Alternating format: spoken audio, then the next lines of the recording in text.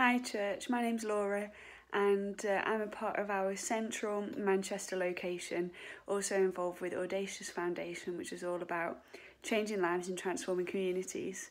And today I wanted to really just talk about lessons on relationships, and specifically looking at the relationship between Mark and Paul in the Bible. And before we get into it, let me just share a quick story with you. It was a few years ago, and I was working in different countries throughout Asia, and the role that I had involved travelling between different cities and adapting to new cultures and languages on a weekly or monthly basis. And so, as you can imagine, it was a really fantastic experience, but I also had to depend a lot on support from people who knew the language, who knew the culture and customs of the cities that I was in, and in particular I had to depend on translators and interpreters to get by and to do what I needed to do.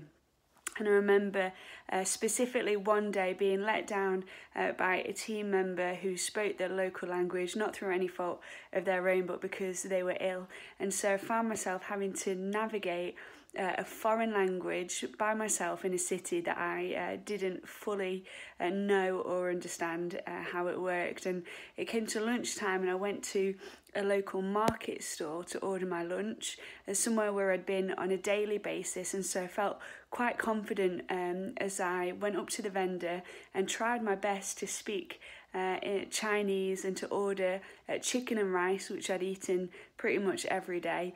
And because there weren't any pictures as usual that I could point towards, I just had to rely on what I'd learned from my translator. And so I put in an order with the people on the stall and felt quite confident when I left. I'd paid for the meal and went to sit down and really thought that they'd understood exactly what I wanted to order. But you can imagine the humour, but also the horror that I had when they delivered my meal, and it wasn't chicken and rice that I'd ordered. It was actually a bowl of broth with pig's hooves inside, and so I didn't eat that day. And I'm sure that you might have in the same way been let down by somebody that you depended on. And if you have, then you're in good company. In Acts 15, we read about the relationship between Mark and Paul, something which is referenced at different points in the New Testament.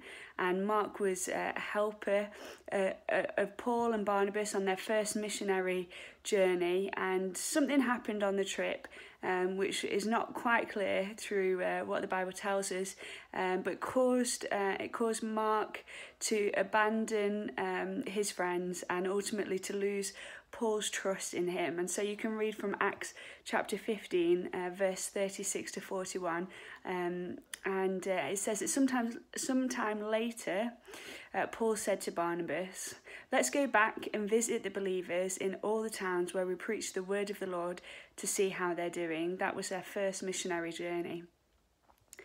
And Barnabas wanted to take John, also called Mark, with them, but Paul didn't think it was wise to take him because he had deserted them and had not continued with them in the work. And they had such a sharp disagreement that they parted company. Barnabas took Mark and sailed for Cyprus, but Paul chose Silas and left, commended by the believers to the grace of the Lord. And the Bible says he went through Syria and Cilicia, strengthening the churches. So Mark departs for Cyprus with Barnabas, and Paul returns to strengthen the early church with Silas. And so the group of them split over a division, but that is not the end of their story. Years later, Mark is with Paul, who calls him a fellow worker in Philemon chapter 1, verse 24. And near the end of Paul's life, Paul sends a request to Timothy from where he was in a Roman prison and says, "Get Mark and bring him with you because he's helpful to me in my ministry." That's 2 Timothy chapter 4, verses 11. And so really the encouragement that I wanted to bring is that no matter how many times that you have been let down by others, or perhaps you have let somebody else down. Don't forget that our failings and our shortcomings don't need to be the end of our story. Through His grace, God allows us to overcome disappointment and brings restoration to all of our relationships.